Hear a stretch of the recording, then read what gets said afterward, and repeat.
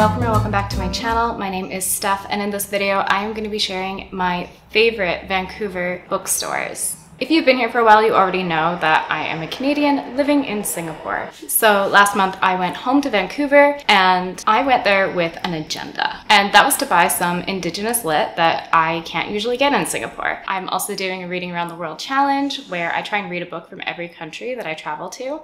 And a book by somebody who's currently living in that country. And of course, while I was back in Canada, I've already read like a lot of Canadian lit, but I realized I haven't read any Indigenous lit. And that's not as easy to find in Singapore. So I called up one of my closest bookish friends and we went hunting. Towards the end of the video, I will do a little haul wrap up and show you what I got. The very first place that we went to was White Dwarf. Funnily enough, this is like also the only bookstore that I have never been to before, and neither had my friends, so it was kind of a new experience for both of us. What are you doing?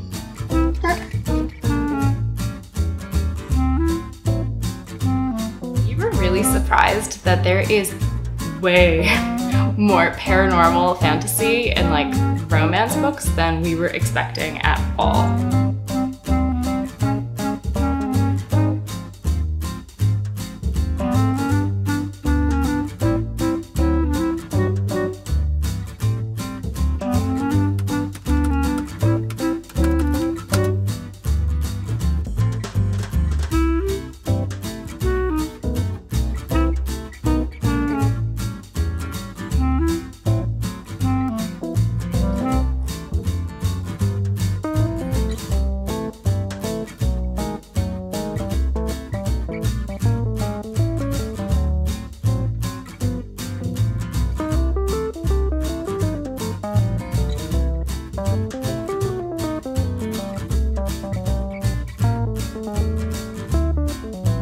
I also didn't find the specific books that I was looking for here, but it was really fun to browse around, and I did find a few surprises.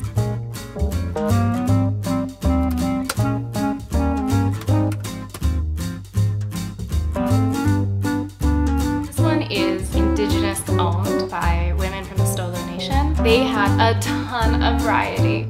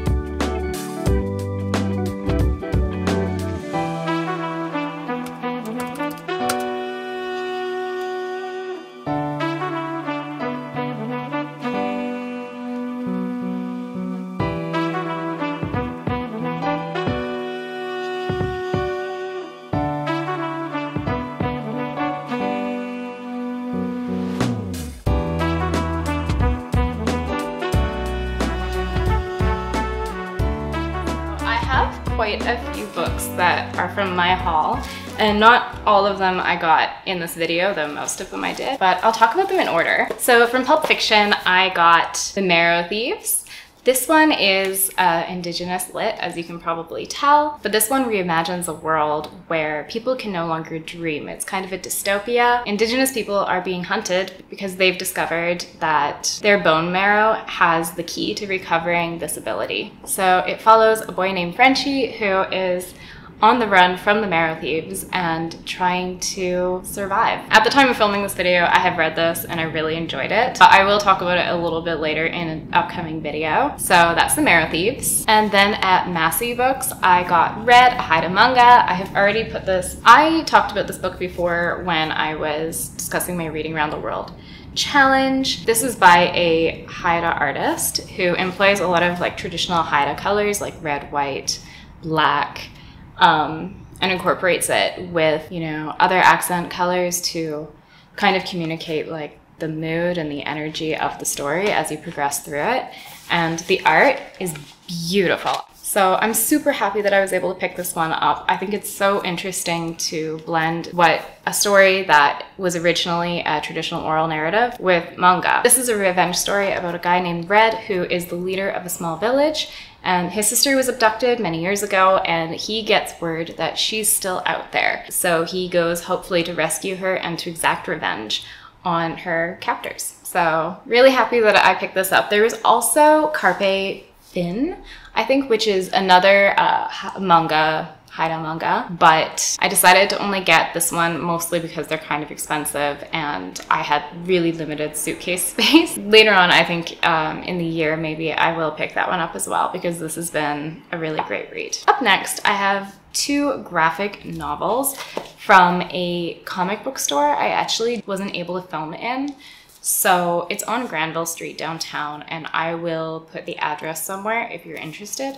But I got Monstrous Volume, I think 4. So Monstrous Volume 4, this has been a graphic novel that I have been working on for quite a long time now, and I just love it. It's what got me into reading graphic novels, and the art is stunning. That's Monstrous. And then I was walking along and I just found this really funny. I have no idea what it is about. It says, it is the first volume of a thrilling epic in the tradition of Sandman and Saga. So pretty high expectations there. Joan Peterson discovers that she is trapped in an endless, terrifying cycle of romance. A problem to be solved, a man to marry, and every time she falls in love, she's torn from her world and thrust into another tear-soaked tale. Her bloody journey to freedom and revelation starts in this breathtaking, groundbreaking collected edition. It's romance comics meets Quantum Leap, apparently. But I just really loved the picture of the bride holding a gun. Obviously, it's still in the plastic, so I will let you know how it goes when I get to it. Love Everlasting. My favorite book, possibly of all time. That is Rebecca by Daphne du Maurier. I've already read it. This is the Folio Society edition, and I just love how it looks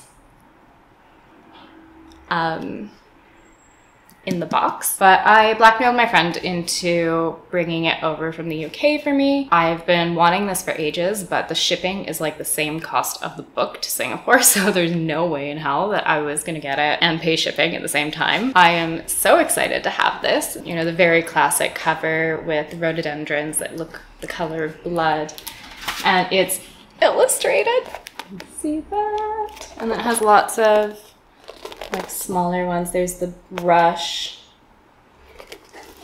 if you know the story. But yeah, the quality of this book is just so high. The paper is so nice and thick. It's heavy. You can feel the spine is really, really well enforced. I'm just so excited to have it. The other book that I got in Canada was a gift for me. This is Sheologies. This is a book of poetry. There's really no better description than the back. So the poems in Sheologies begins with folktale world where lagoons speak, flowers pray, and seagulls wear kippas. They invite the reader to personally engage with the ancient technologies of Jewish magic, prayer, and mystical text to locate our present-day ancestors and create new rituals. Through fabulism, folklore, and lyrical prose, Sheology's swirls reverie with recipes, spells, prayers. So I've been kind of slowly making my way through this, and I'm not Jewish, but I don't think that you really need to be Jewish to appreciate how beautiful some of this prose is. And she's still selling them, so a little plug, you can get it at Minerva Rising.